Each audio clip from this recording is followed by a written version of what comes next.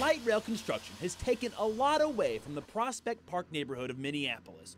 First, they made access to University Avenue a pain in the Then, in March, they had the nerve to remove their neighborhood rock. I think it's just neighborhood pride. And it's just an important piece of history, I think, for the neighborhood. Actually, neighbors were okay with it moving, so it didn't get damaged during construction.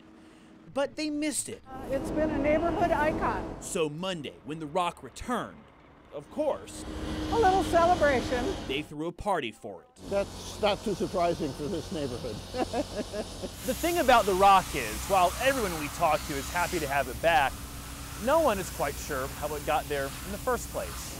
I don't know, maybe 35 years ago. I just found out that it evidently was put up in the mid-30s. I don't really know, except that it's always been there. Doesn't matter, it's back.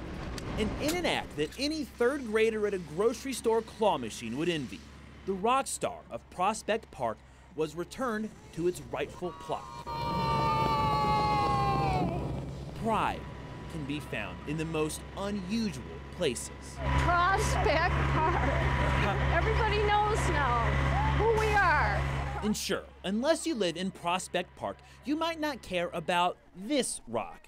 But what neighborhood doesn't have that little thing, that icon even, that lets you know that, yeah, this is home? It's sort of like, a neighborhood pet that everybody loves it. At that little thing in Prospect Park, Mitch Pittman, 5 Eyewitness News.